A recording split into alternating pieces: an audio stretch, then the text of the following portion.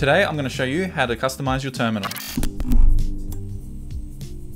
Some of you may have noticed that my terminal looks a little bit different to yours. I've got some customizations going on. I'm going to show you how to make use of them yourself. First of all, the terminal I use is called iTerm2, and you can get it from iTerm2.com. You just click this download link and it's ready to go.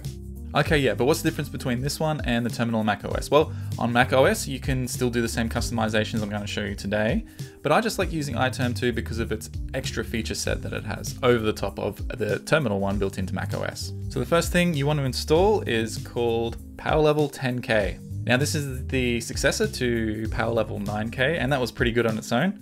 But this has a couple of extra features built into it. As you can see here in this little screenshot, there is a whole load of customizations you can do. You've just got the standard lean style at the top here. My preference is these more blocky ones. And I just love these little icons that indicate that you're in a Git managed folder. How fun. Anyway, installation is pretty simple. There's a few different ways to go about doing it. I installed mine through Homebrew, and this is it here.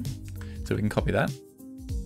So the next thing you might want to do is download these fonts to get all those symbols showing up. And then after that, you'll want to configure it. It comes with a configuration wizard, which makes the process incredibly easy. So it is P10k configure. So first off, this is going to test whether you have the fonts installed correctly. And if you do not, this will not work. So I'm just going to say yes, because I can see the diamond. And the next one, there is a lock. Yes, I can see that. I can see that symbol. Great. And now we get to pick our prompt style. So I really like the classic style, so I'm just going to go with that. I do like the Unicode because we've got those arrows on there, and I really like the darkest one. Do I want to show the current time? This is personal preference. I don't really like it. I'm going to go with sparse. Now I love how you can customize this. Enable transient prompt. So what this means is that you only get a single line that has this styling, and then the rest of the lines, the previous ones you've typed out, are styled differently.